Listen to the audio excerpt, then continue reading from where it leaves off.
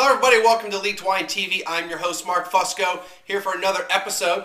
And yeah, saw this at the store a couple weeks ago and thought why not. So we've got this wine called Joe Blow Red from the Joe Blow Wine Cellars, $7.99, HEB Plus, 2005 California red wine.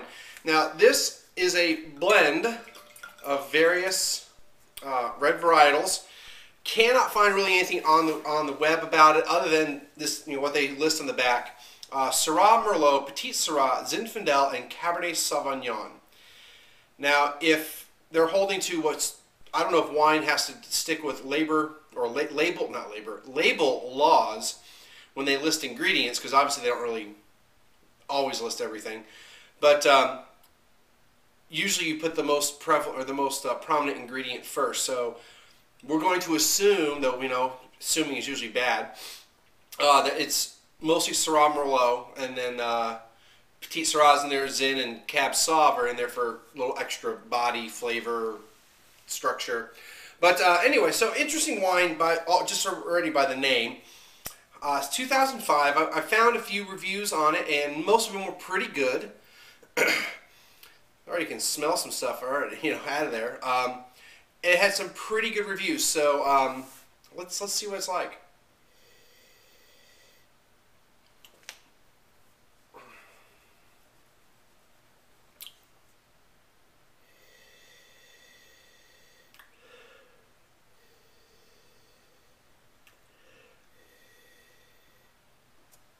So I'm getting, initially I got some like candy out of it, red candy, like hard candy, but as I smell it some more, it reminds me of red sauce, as in like Italian, like spaghetti sauce. Though my family never called it gravy. I don't know where that came from. I guess some Italians up in the Northeast call it gravy. We always called it sauce, or at least our family here calls it sauce. But anyway, so it reminds me of pasta sauce a little bit. It's kind of, I'm getting kind of a meaty smell out of it. I wouldn't say it's gamey, but I'm getting kind of a meaty smell.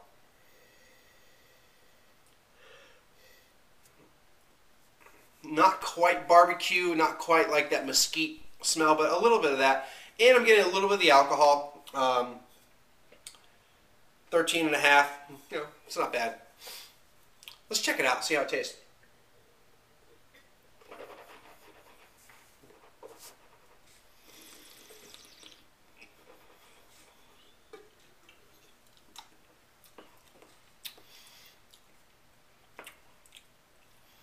It didn't really come across on the palate like it did on the nose. Lots of tannins. I haven't had a red in a while that really attacked my mouth with tannins. So it's kind of nice to get one of those. I mean, all the reds we've had in the past, even the reds I had recently, the Merlot from Conde de Velasquez, I really loved it. And it didn't have that much on tannins, but you can taste the fruit. There's a little bit of sweetness to it.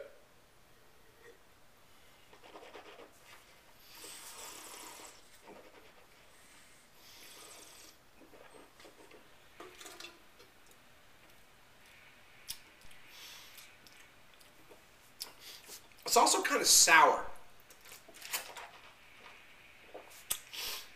I'm getting almost like a sour candy part to it. Oh, I forgot to start the timer. Okay, well we'll just guess when 7 minutes is up.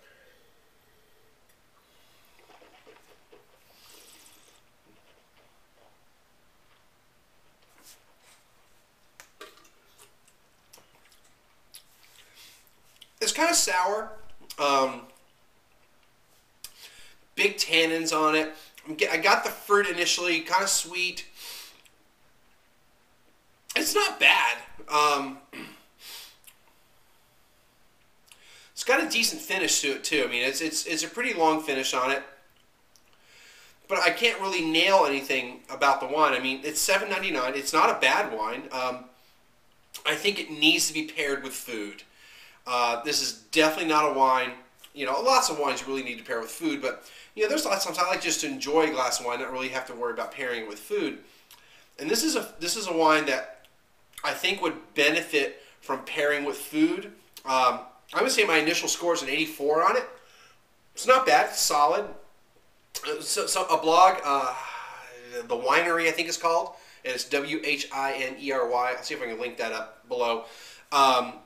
That person gave it a pretty good review, and they paired it with pizza, and I can see pairing this with some pizza. This might be a good pizza wine. I mean, I know I gave it an 84, but you know, this means it's swill. I mean, you know, I just think it's not quite my liking, though I'm really intrigued by the fact that it's got all these varietals in there, and I'm a sucker for stuff like that. Especially when you put some Zinfandel and Syrah in a blend, you know, two of my favorite varietals.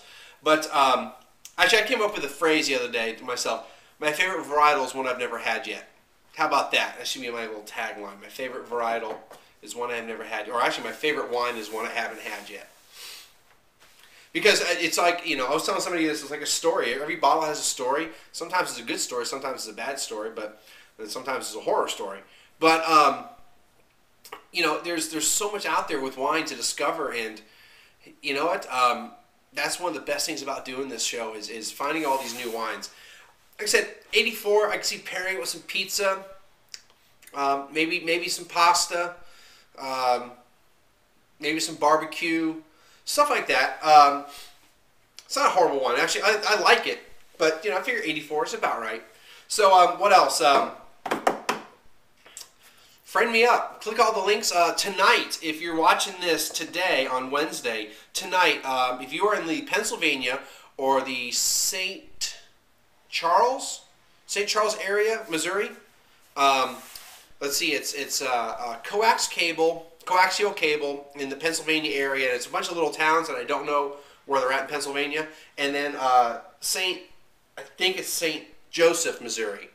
Maybe St. Joseph, Missouri. It's NRG cable, I think what it is. I mean, I'd have to look it up. Anyway, so if you're on one of those cable systems or you know somebody on those cable systems, tell them to watch me.